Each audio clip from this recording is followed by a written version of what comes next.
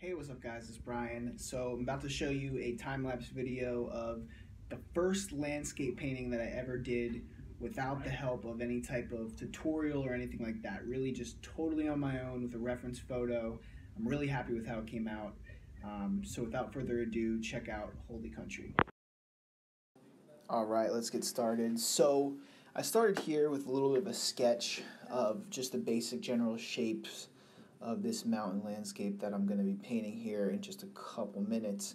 And one of the things that I love so much about mountains, I think something that draws me to them is just how massive not only their size is when you're standing in front of them actually in person, but also just the knowledge that, or the thoughts that seeing mountains conjures up within you. Because for me, when I look at mountains, especially the Himalayas, you're looking literally at hundreds of thousands, if not millions of years of slow progression to get the mountains to the point that you're actually seeing them in this moment.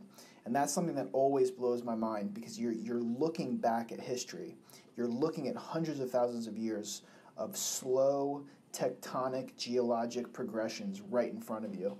So it really puts in perspective just how massive not only this world is, but this universe is, and how infinitesimally small your place is within it. And paradoxically to that notion, because a lot of people will look at something and get that sense of just the size and the size and the scope of just how big and how long these mountains have been around and how short they've been around, but it also helps you feel special. It helps you feel miraculous almost, in a way, that you're even existing and able to comprehend that beauty and that power and that size. So I've always had an affinity for mountains, and the Himalayas are a place that I want to visit for so many different reasons. Spiritually, they're a source of great spiritual power and significance for so many different cultures in the world.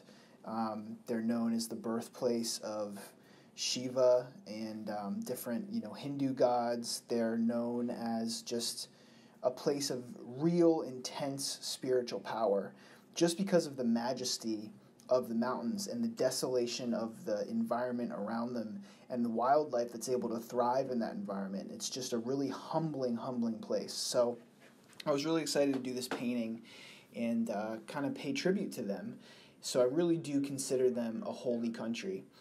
Also, the word, or the title Holy Country, comes directly from a song by a singer-songwriter that I really love named Trevor Hall. He has a song actually about Nepal called Holy Country. It's a really deep song, so definitely check it out if you haven't. But basically right here what I'm doing is, I've started blocking in some of the basic colors, not really worrying about any details at this point. This is actually the first painting that I've done where I haven't used a tutorial or someone, on YouTube following along with another painter doing a piece. So I really was fumbling my way through this and just slowly finding my way through with every brushstroke, making a lot of mistakes on the way, leaving the painting after hours of sitting and doing it, feeling like it's so far from being finished. And I would go over the same spots over and over again, just trying different things to try to get it to look more like the reference photo. And after going through this and spending probably about close to 5 hours on this painting, I got it to a place where I was pretty happy with it and happy finishing it. Something I'm realizing about painting is that you're never really done with a painting. You have to find that sweet spot where the piece is finished and polished to a point where you can feel comfortable and proud of it. But you're always, if you look at something with a critical eye for long enough, you're always going to find different things that you want to tweak and change. So part of the magic of doing art, I'm finding, is just knowing when to stop, when to say it's done, and not to do it too much, not to overpaint, which I think I did a little bit here with this painting, and I think there's also parts of it that I could have done more with, but I'm overall very happy with how it came out. So here, I'm getting closer to the end. I'm adding some more fine details, just kind of blocking in and really making the effects of the snow and faraway snowfields look a little more believable. Just going over the same parts again and again, adding some more stark white to give some highlights.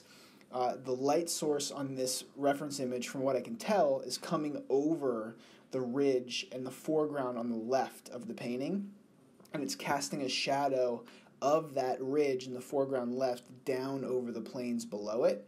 So I'm trying to get some highlights in here to create the effect of the light hitting snow, but then also I'm going to go back over and darken some of the shadow area to create that effect, where you see me doing here, of really making that foremost ridge right in the front, the foreground of the painting, cast that shadow over the ground beneath it and behind it.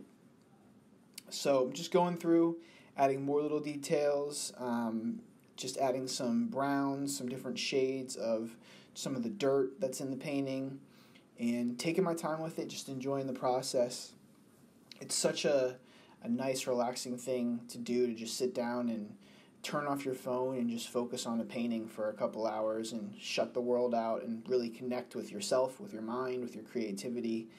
One of the cool effects that I've been playing with and trying to add to this piece is the effect of some clouds swirling around some of the mountain peaks, both in the middle of the painting and off to the sides. And the way I did that, I looked at a couple things on YouTube to try to figure out a technique for that, is just taking a totally dry brush, putting a little bit of paint on it, like barely any, and just lightly wisping the bristles of the brush on the canvas to get that light kind of foggy mountaintop with just little faint wisps of clouds forming around the edges of the mountain.